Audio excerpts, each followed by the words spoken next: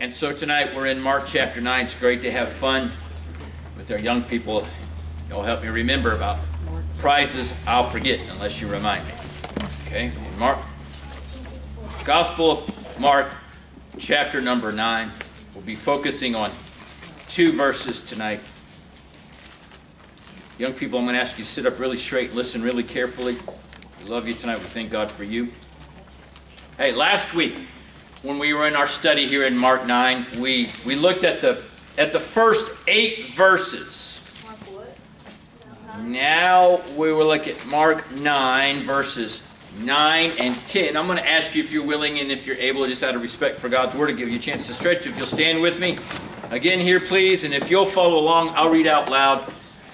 Starting in verse 9, going down through verse 10, the Bible says, "And as they came down from the mountain, He, Jesus, charged them that they should tell no man what things they had seen, till the Son of Man were risen from the dead.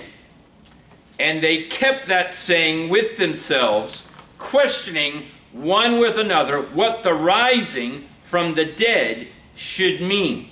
This evening I want to share a message with you entitled, "Tell No Man." Let's have a word of prayer. God, thank you so much for the fun that you've allowed us to have this evening, just working with the young people and having that Bible drill and seeing their excitement and their enthusiasm, and most of all to see them in the book. And Lord, give to them and to us a greater hunger for the Word of God. Make us desperate for the Word and wisdom of God. And I pray now, God, that you would just fill my mouth with the words of Christ during this preaching time. May everything that's said and done honor the Lord. Lord, deliver us from distractions. Get a hold of our attention now and speak to us and give us hearts that are open and teachable and submissive. We pray this in Christ's name. And all of God's people said, Amen. Thank you. You may be seated. As we mentioned a moment ago, the first 8 verses in this chapter talk about the transfiguration of Christ. If you remember, on the Mount of Transfiguration, what was on the inside of Jesus came shining up on the outside. What a glorious sight that must have been. Quite a sight to behold. Listen to this, y'all. Would y'all agree with me that moment of transfiguration on the mountain, and it wasn't just that the Lord's clothes were shining like lightning, but also the Bible says His face shined like the what? Like the sun. And it wasn't just the transfiguration of the Lord Jesus Christ, but also 2 special saints from the Old Testament appeared. Who were they? Do you recall? Moses and Elijah. It's interesting because do you remember when Moses had led the people of Israel out of Egypt and out of slavery, and God had called on him to lead the people into the promised land? Yet remember, at one point Moses sinned, and God had told Moses, He said, "Moses, I'm not going to let you go in the promised land with the people because of your sin." But here in the New Testament, we find Moses on the Mount of Transfiguration, and that's in the promised land. By the grace of God, he did eventually make it in there, right? And also Elijah, and so Peter, James, and John saw those 2 men speaking with the Savior, and then this cloud overshadowed all of them, and there was a voice from the Father that spoke. Remember, what did the Father say? My beloved Son. Yes, this is my beloved Son. Hear Him. Hey, young people, moms and dads, grandparents, Christians, everybody, God wants us to listen to what Jesus Christ has to say. Amen. And Jesus said, if you will hear what I have to say and then do it, you'll be like a wise man that built his house upon the rock. By the way, Jesus also said, if you hear what I have to say and don't do it, you'll be like a foolish man that built his house upon the sand. But the men of the inner circle, they saw that entire scene. Would y'all agree with me that had to be a spectacular vision? Would you agree? Yes. Would y'all agree with me that that had to be an amazing experience? Mind-blowing. Impressive. They would never forget that the rest of their life. But now, here in verse 9, as you notice what we just read in verse 9, now Jesus turns around and he tells those three men, he basically says this, don't tell anybody what you just witnessed. This spectacular vision, this incredible experience. Don't tell anybody what you saw until after the Son of Man is risen from the dead. And you think, why not? Are you serious, Lord? I mean, Lord, your face, sir, it was shining like the sun. And your clothes, I've never seen anything like it before, Lord. Your clothes just shine bright white like lightning. And Lord, there was Moses and Elijah. And then the cloud and the Father spoke, and you don't want us to say anything? Why not? In just a few moments, we want to answer that question. We'll get to it shortly. But before we do, first notice this with me. In verse 10, look again in verse 10 if you would please. It says, and they, that's talking about Peter, James, and John. They kept that saying, the saying that when Jesus said, don't tell anybody until the Son of Man is risen from the dead. They kept that saying with themselves, questioning one with another what the rising from the dead should mean. Here's what I should share with you tonight. And this is going to help somebody tonight. And I'm not just talking to one or two of you, I'm talking to all of us. Listen to this. Right here in verse 10, we see that the inner circle, they didn't understand. At this moment, they were a little confused. They didn't understand. Listen, y'all. The apostles didn't always understand the Lord's methods and His message. And you and I won't either. We always won't understand what the Lord's doing. His word may not always make sense to us. I hope that you are, and I believe you are, I trust that you're reading through your Bible every day. I want to encourage our young people to be reading your Bible every day. And as you do, you're going to come across some things in the Scriptures that you don't understand. I kind of like that. Because if I could understand everything in the Bible, then I might be tempted to think that, maybe a man wrote it. But the very fact that some of this book, it's beyond me, that's a sign to me that it didn't originate with mere man. Amen? But I would like to encourage you. That's one reason why God gives you a pastor. I'd like to encourage you, if you don't understand the Scriptures, for one, first of all, go to the Holy Spirit and say, Lord, please show me what this means. Help me to understand the Scriptures. But sometimes He might direct you to go to your pastor. By the way, guys, you husbands, we just finished talking about husbands and wives for the last 6 weeks or so. In the New Testament, do you men realize that the Bible teaches that when a woman has a spiritual question, or maybe some kind of a confusion maybe, and are looking for an answer from the Bible, you men tell me, the Bible says in the New Testament, who are the women to go to first? Their husbands. Guys, you understand that the Lord's kind of putting it on us, isn't He? He's letting us know, husband, you need to know your Bible. Amen. And when your wife has a question, before she goes to any preacher or somebody else's husband or whatever, I want her to go to her husband. Amen. And if she doesn't have a husband. Yeah, you can go Sunday school teacher. By all means, contact your pastor. Okay. Good point. But these men, they had questions. What was this all about, Lord? What are you talking about rising from the dead? They didn't understand. And you and I won't always understand things. Sometimes in your Christian life, you will feel as if you are in Mark chapter 9, verse 10. By that I mean they had questions. The Lord was saying some things and they didn't understand. They were looking for an explanation. And that's normal for you. Whether you are a new Christian or long time in the faith, hey, we'll never fully understand all of God's Word till we get to glory. Amen. That's just a normal thing. But I want you to understand that you'll find yourself sometimes questioning and looking for an explanation and not understanding. But I just want you to hang on. Mark 16:6 is coming. Let's hold your place there in Mark 9, please. I'm going to put my ribbon there, and let's flip over to Mark 16:6. See, the question they were having is, they were saying, what did Jesus just say when he said, wait until the Son of Man is risen from the dead? They knew to whom Jesus was referring when he said the Son of Man. By the way, y'all, who was Jesus talking about when he was referring to the Son of Man? Himself. He's called the Son of God, but he's also called the Son of Man. He is the God-man. And so they said, okay, you're saying that you're going to rise from the dead. When's that going to happen? And why is that going to happen?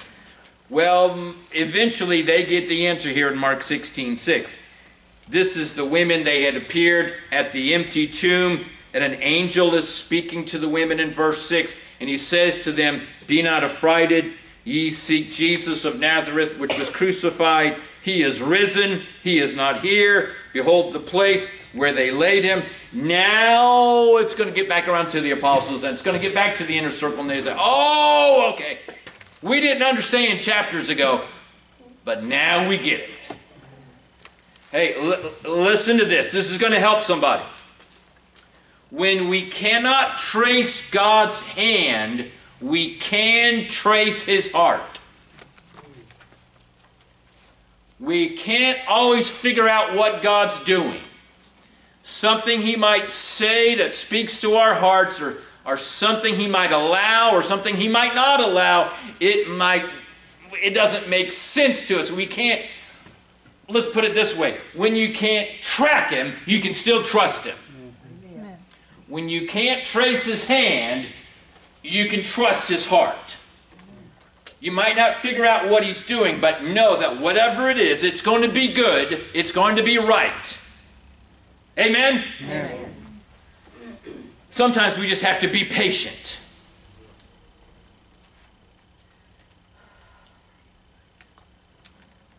Be also patient, brethren.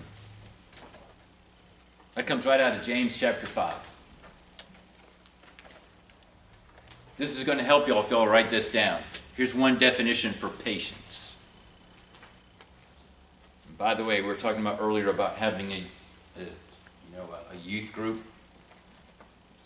It's the last church where I served in as a youth pastor. God let us see the youth group grow.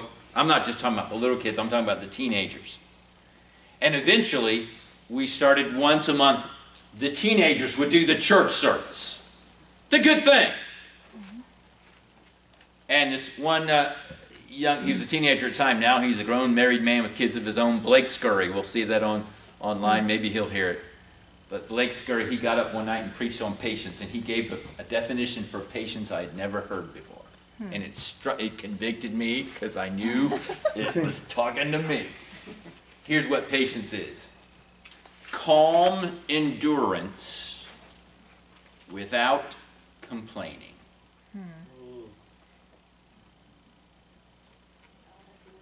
Calm endurance without complaining. That's patience. We may not always understand what's going on. Hey, by the way, Hebrews 10:36. Listen to this, beloved. Hebrews 10:36 starts off this way. You have need of patience.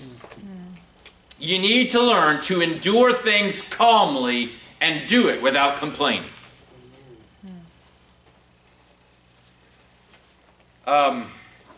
Watch this. Hold your place there, please, in Mark 9, and flip over to John 13 for a moment, please. John chapter 13. Remember now, we're talking about in the story tonight, the inner circle, there was something going on. There was something that had been said that they didn't understand. And hey, it's going to be true for you and me. Well, there's going to be things in our life. There's going to be things that we hear that God's going to give your preacher a message to share with the congregation. Or God's going to give your Sunday school teacher a lesson to share with your class. And you're going to hear that message and you're going to think, I don't get it. That doesn't make sense. I need an explanation. That's normal. Or God will let trials or difficulties or heartaches into your life. Just remember, when that happens, you remember John 13:7. Look at John 13:7 with me. Somebody willing to read that verse out loud for us, please? Go ahead. I saw your hand first, Paisley. Read it like a preacher.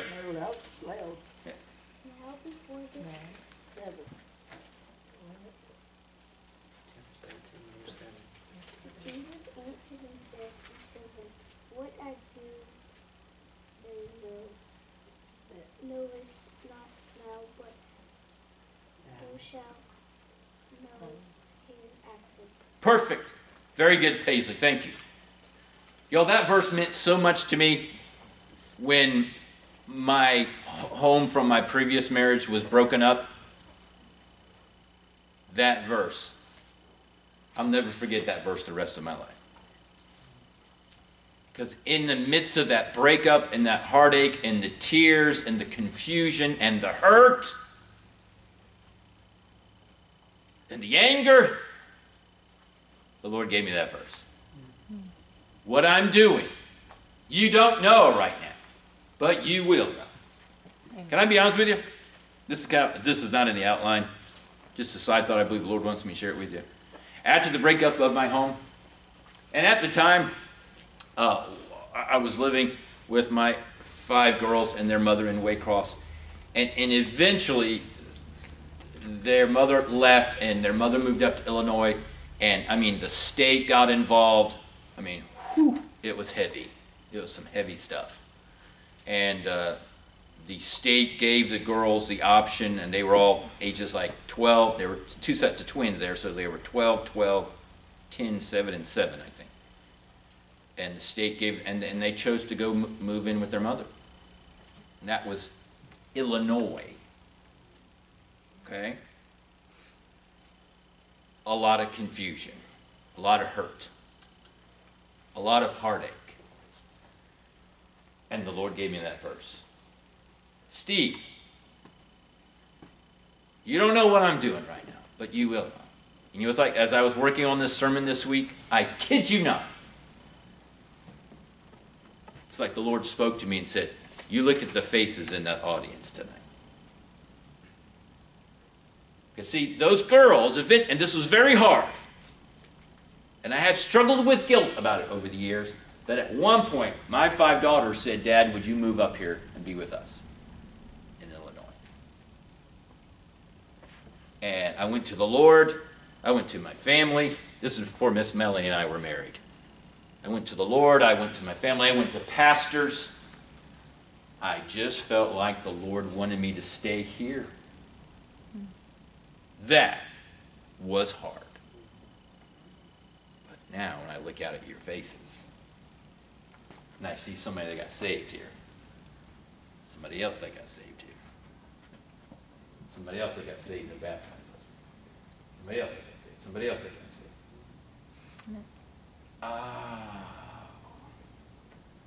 Maybe if the Lord had never allowed our paths to meet, they may not be saved yet. Right? So when you've got pain in your life and confusion, or like the inner circle, Peter, James, and John back in Mark 9, you got questions. I don't understand. It doesn't make sense. When that comes, you trust God. Amen. You trust His heart. And you know that He'll show it to you. Not just these faces I'm talking here today, but hurt. Wow. A little heaven on earth when I go home. Okay? So some of you right now are in that time of confusion and pain and questions. You remember John 13:7. All right, we got to move on. the first point was the inner circle. They didn't understand. And that's normal. You'll have times of not understanding. Secondly, also in verse 10, in Mark 9, verse 10, we see this. The inner circle were confused about, the inner circle was confused, about Jesus's it was apparently going to be an imminent resurrection. If you read the parallel passages in Mark and in Luke, you'll see that Jesus is talking about his death, and the implication is that it's going to happen soon. And the implication is that his resurrection is going to happen soon. Well, here's the point. That if his resurrection, if he's going to rise from the dead, if that's going to happen real soon, then that must mean his death was imminent. And so that's causing confusion. I mean, they had just seen their Lord on top of that mountain with his face glowing and his clothes shining, and Moses and Elijah and a voice from heaven, "This is my beloved Son." And now he's talking about, "I'm going to be resurrecting soon." Well, Lord, to be resurrected, that means you rise from the dead. That must mean if you're going to be resurrected soon, you must going to be dying soon. Lord, that's confusing us. And we just saw you glowing on the mountaintop. That's what we want. We don't want to be thinking about you dying. In verse 10, it's all confusing. It's confusing Peter, James, and John, because they're thinking, your resurrection is imminent. You're going to rise from the dead here soon. But now for us it makes sense. Right? Amen. By the way, isn't this, and I didn't plan this way, but isn't this little passage just cool how it fits in with Easter this coming Sunday? Amen. And to be honest with you, you've heard me preach this sermon before, so I'm not going to re-preach it tonight. But I know tradition says that the Lord Jesus died on a Friday, but that's what tradition says. That's right. Okay? I mean, tradition says that angels don't have wings. I'm sorry, tradition says that angels have wings. You never find that in the Bible. Tradition says that Satan is in hell tonight and that he's wearing a red suit and a pitchfork. But you never find that in the Bible. Tradition says that Jesus died on the Friday. That's, we call it Good Friday. But you never find that in the Bible. And when you look at it, for him to be in the grave 3 days and 3 nights, he had to have died on Wednesday. That's right. And I know our calendar's a little bit off now, but about 2,000 years ago today, give or take a few years, is when he died on a Wednesday. We know it was 3 o'clock in the afternoon. The Bible tells us that. But at this point in Mark chapter 9, none of that has happened yet. All they're coming off this supernatural vision, this awesome experience of the Lord glowing like lightning, and now he's talking about dying. The resurrection is the ultimate. I want you to remember this. It's all clear to us now, although it was confusing to them. Now it's clear to us. And we see that the resurrection is the ultimate proof of Jesus' deity. I hope you write that down. The resurrection is the ultimate proof of Jesus' deity. And I'll read a verse to you to kind of back that up. Not kind of, it does. Romans chapter 1 and verse 4, the Bible says, Jesus was declared to be the Son of God with power, according to the Spirit of holiness, by the resurrection from the dead. The resurrection is the ultimate proof of Jesus' deity.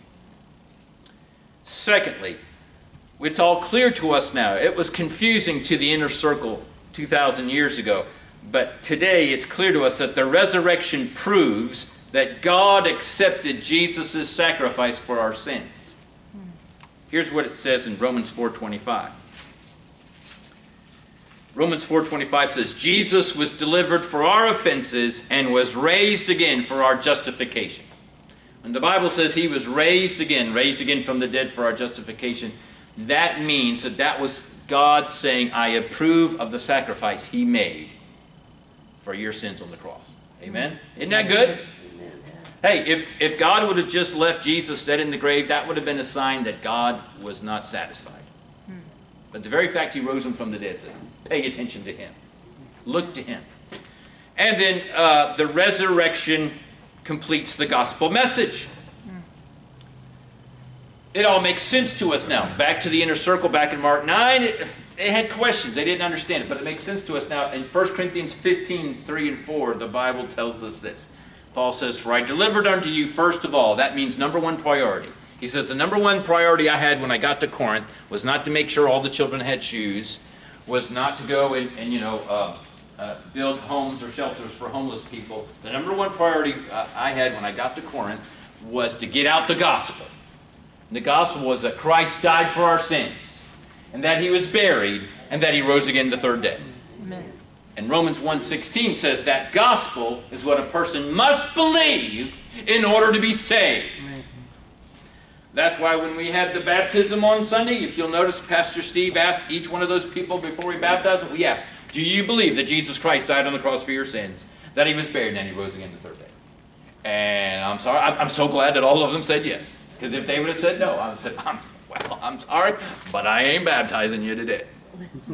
Because you've got to believe the gospel and be saved. And then you get baptized after you've believed on the gospel of the Lord Jesus Christ. So the inner circle was confused because Jesus was speaking about an imminent resurrection, which meant he was going to have to die pretty soon in order for that resurrection to happen soon. But now it's clear to us all that the resurrection involved. And then let's wrap it up in the title of tonight's message comes from verse 9, in the middle of verse 9, where Jesus says, "Tell no man." And if you'll notice in that verse, it says he charged them that they should tell no man. The word charge means he gave them a strict commandment. What you just witnessed, I don't want you to tell anybody about it until after I rise from the dead. Now watch this. There was to be no reporting on what had happened. What had just happened? It was a spectacular vision, an incredible experience. The Lord says, keep it quiet. You know, we're almost done here. I want to have just a real quick Bible study with you. I ran out of time last week. We were talking about the transfiguration, and we talked about the Lord shining, and we talked a little bit about Moses and Elijah. Do you remember back there in verse 7 it says, and there was a cloud that overshadowed them? Have you ever noticed how many times in the Bible the scriptures make reference to a cloud?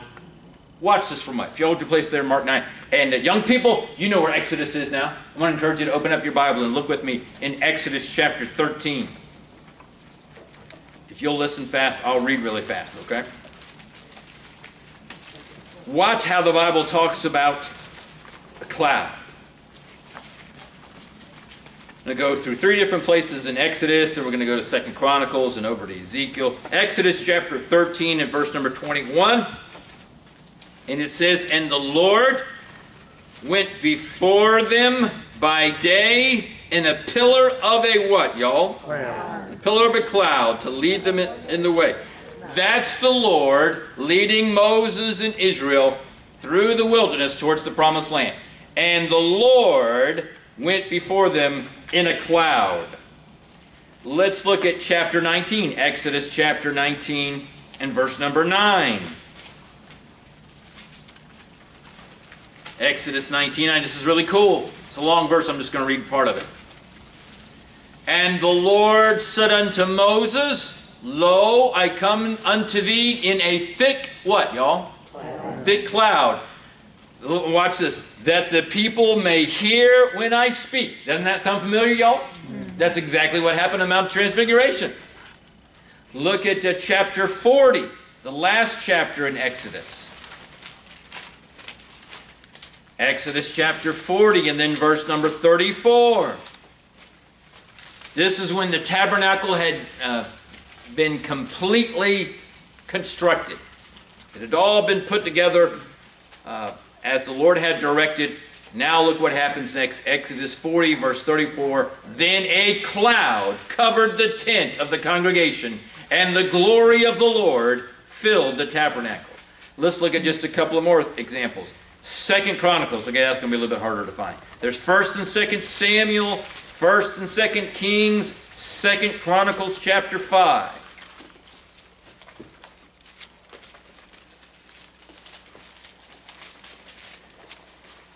Verse number 13. 2 Chronicles 5:13 says, and it came even to pass, as the trumpeters and singers were as one. We believe that's going to happen at Lulaton Baptist Church one day, right? Mm-hmm. To make one sound to be heard in praising and thanking the Lord. And when they lifted up their voice with the trumpets and cymbals and instruments of music and praised the Lord, saying, for he is good, for his mercy endures forever. See, they are praising the Lord. They're telling him how good he is. Remember we talked about that Sunday night? That after they started praising the Lord, that then the house was filled with a what, y'all? Even the house of the Lord, so that the priests could not stand to minister by reason of the cloud, for the glory of the Lord had filled the house of God. Let's look at one more example. If y'all will understand, and just believe me, I could show you a bunch more scriptures. But just one more for tonight. Ezekiel. Isaiah, Jeremiah. If you get to Isaiah and Jeremiah, you're close. Lamentations, right after Lamentations is Ezekiel chapter number 10.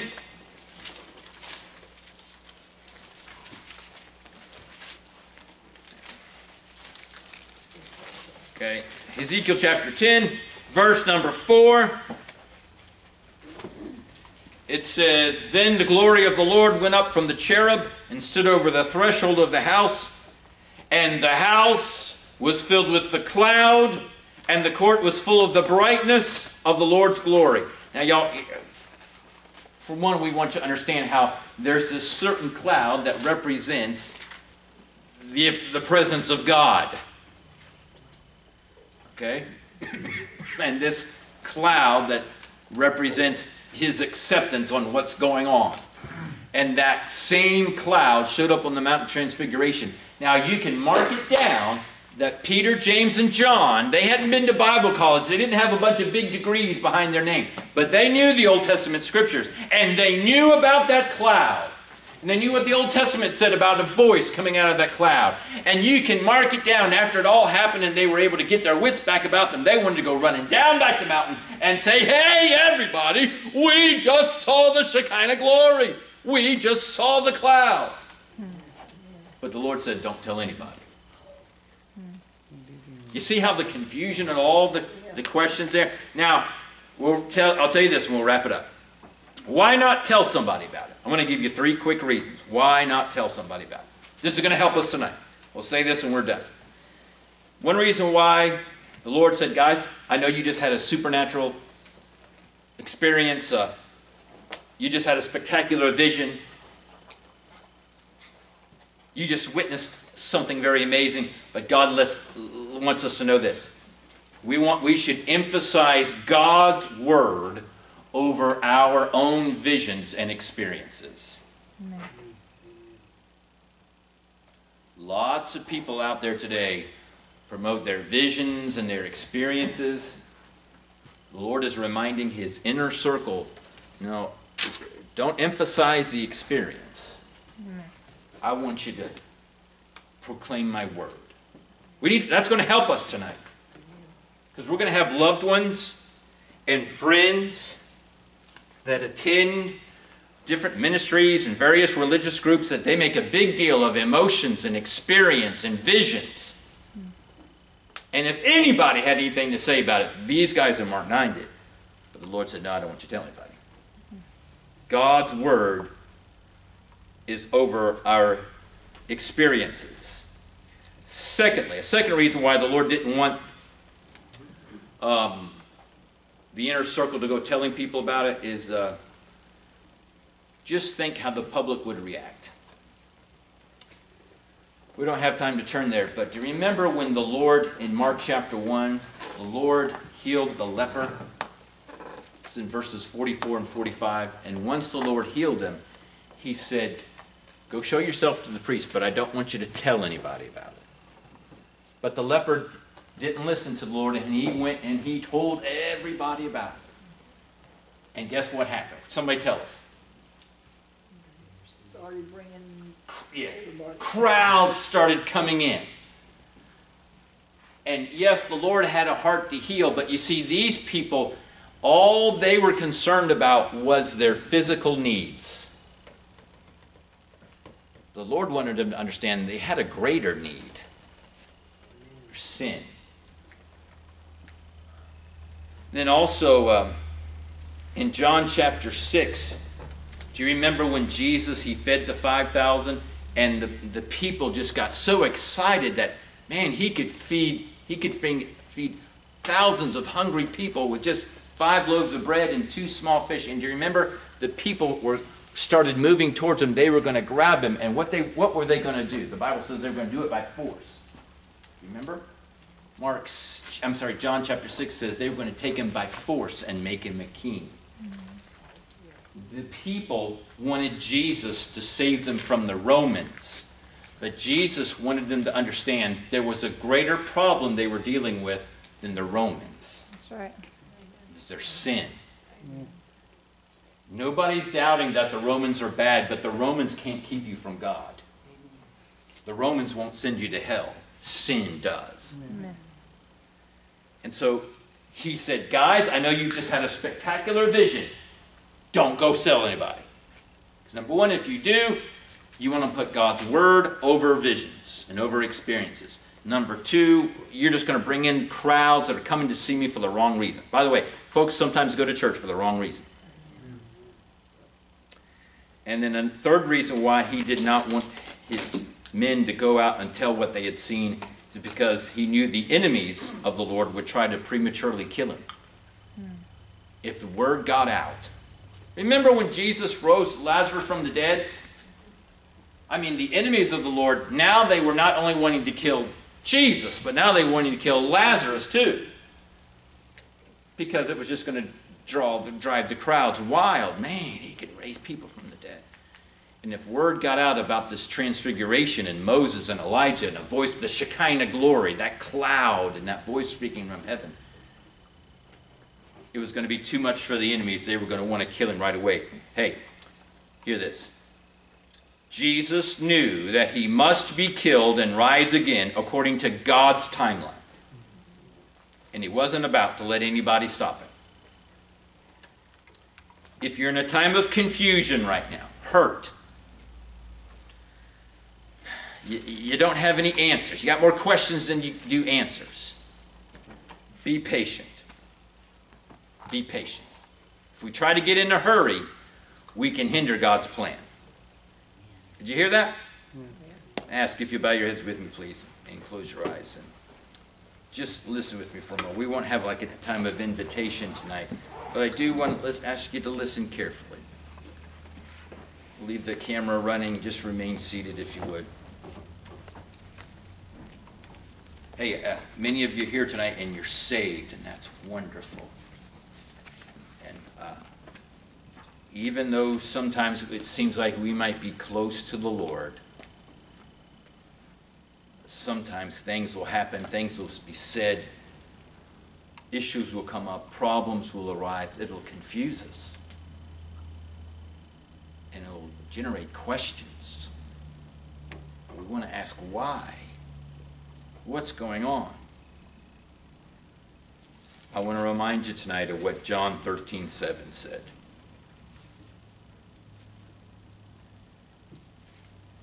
Jesus said, "What I do now, you don't understand. What I do, thou knowest not now, but you shall know hereafter." Be patient. Trust him. Heaven is a place for understanding. Earth is a place for trust. But I wonder if there's anybody here tonight who would say, "Pastor, I'm just really not sure I'm saved. If I were to die tonight, I don't know if God would let me into heaven. I don't want to embarrass you. I'm not going to call your name, but I do want to pray for you." Anyone like that, to raise your hand. Say, "Pastor, would you pray for me? I'm not sure I'm saved." Father, we thank you for this time. Thank you for the attentiveness of the people. Lord, as we get ready to leave here in just a little bit, help us to remember these truths. Lord, help us to be patient. Patience is calm endurance without complaining. Lord, make it so in our hearts. We have need of patience, Lord. We confess it. We pray for folks to get saved tonight, for decisions to be made for the Lord. We pray this in Christ's name. Amen. I ask Miss Melanie to turn off the camera.